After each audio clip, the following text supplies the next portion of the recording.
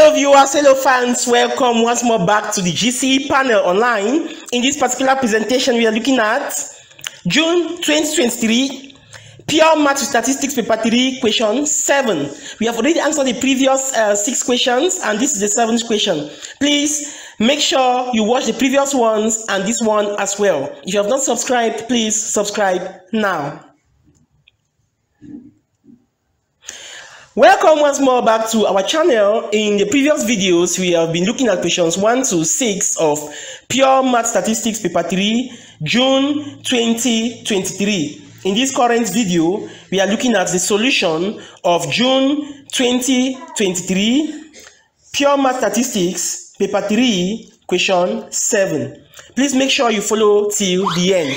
So the question reads, sub 1, a sample of n independent observations is taken from a normal population with a mean of 74 and variance of 36. A. State the distribution of the sample mean x bar. B. Given that probability of x bar is greater than 75 is equal to 0.282, find the value of n, 5 marks.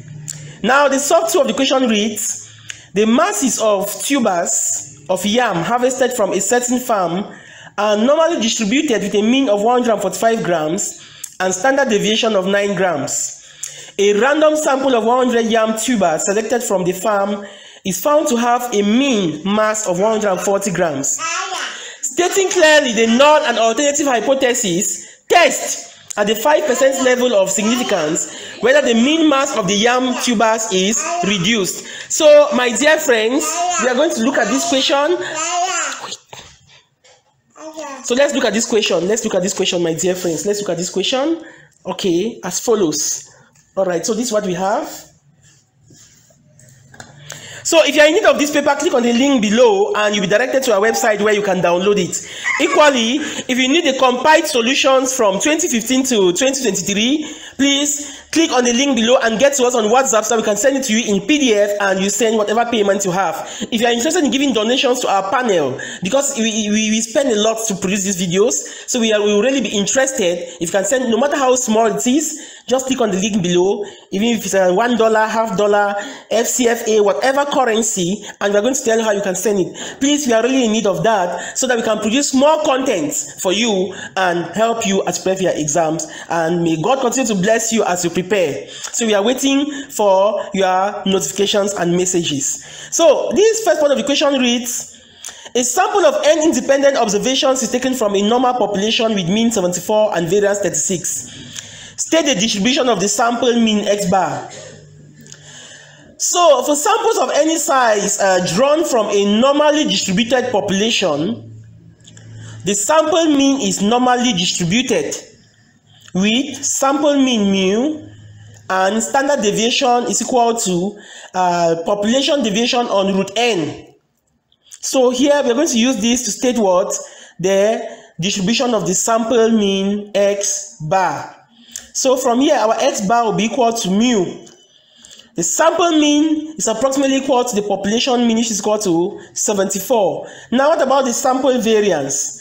Here, the standard deviation is given by the square root of the population deviation. Okay, so we're going to have root 36 on n. Okay, so that's going to give us 6 on root n, where n is going to be the sample size.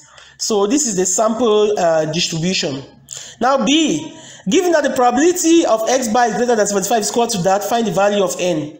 So since this is a normal distribution, the probability of x bar greater than 75 equals 0.282 can be written as 1 minus probability of z less than, because it says greater than 75, right? It's difficult to get this one. So we can use the conversion. Instead of saying that greater than 75, you can replace it with 1 minus probability of x now less than or equal to 75. Okay, so it's going to give us 1 minus probability of z. We have converted from x to z less than now 75 minus 74, where 74 is the mean mu. All that on what? All that on the standard deviation, which is 6 on root n. Okay, note that this is for the sample. And this value is going to give us 0.282. So from here now, we have, when you bring like terms together, you're going to have 1 minus 0.28, which is 0.718, is equal to the probability of z less than, when we simplify this, we are going to have root n on 6. So probability of z less than root n on 6. And the value from which is going to give us, the value of z that's going to give us this 0.718 is going to be 0.577 from tables. Therefore means that root n on 6 is equal to 0.577. From here, root n is equal to 0.342 when you cross multiply, and n is going to be equal to 11.98, which now round up to what? To 12. So the sample size is 12. This was a tough question. Many students could not find the solutions to this, but if you have been solving constantly, you would have seen that this is actually the results. Okay. Now, sub 2. The masses of tubers of yams harvested from a certain farm are normally distributed with a mean of 145, okay, and standard deviation of 9. A random sample of 100 yam tubers selected from the farm is found to have a mean mass of 140 grams. Stating clearly the null and alternative hypothesis, test at the 5% level of significance whether the mean mass of the yam tubers is reduced. So the first thing I want us to do here is to state the null and alternative hypothesis, because they are claiming that the mean mass of the yam tubers is 145 grams and the standard deviation is 9. Now, from a randomly drawn sample of 100 tubers, they found out that the mean mass was less than this amount. And this is what most companies do. They'll say the mean mass of a pack of biscuit is 1 kg, but when you go and actually take a sample of maybe 100 and you test, you start it's going to be less than that, and they make a lot of money. So we are going to test the same thing for these yam tubers. So for the null hypothesis H0, the claim is mu, that's the mean, is equal to 145. While the alternative state, because it's less than this value, right, that mu is less than 145, because we want to check and see whether it is less than this value or not. So mu cannot be, H1 cannot be mu is equal to 140, you'll be wrong. So it's either 145 or it is what? It is less. So this is the null and alternative hypothesis, okay? So I've stated it mathematically. Now let us find the probability, let us find out this, let us test at the 5% level if this claim is true. So I'm going to test probability of mu less than 145. This is going to be because the probability of z less than, that's less than 140 minus 145 on what? The sample standard deviation, that is 9 on root 100, okay? So this will give us z is less than minus 0.56. And from our z tables, we are going to have 0.000. And this value of 0.000 we should have, is it less than 0.05? Yes.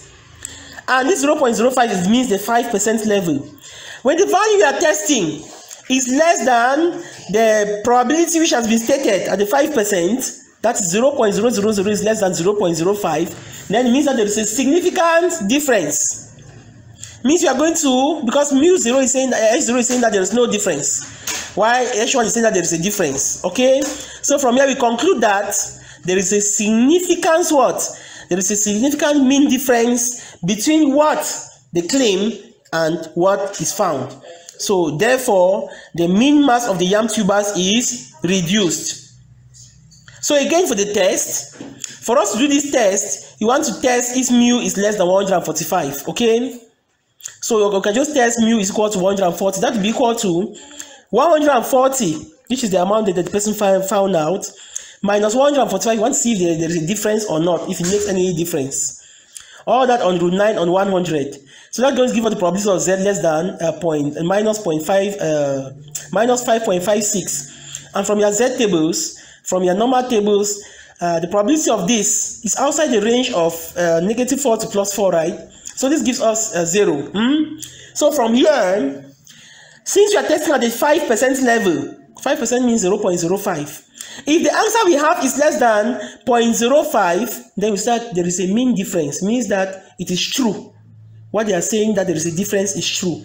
But if it was difference greater than 0.505, then we start there is no difference. So here we have rejected the null hypothesis and the alternative hypothesis is supported.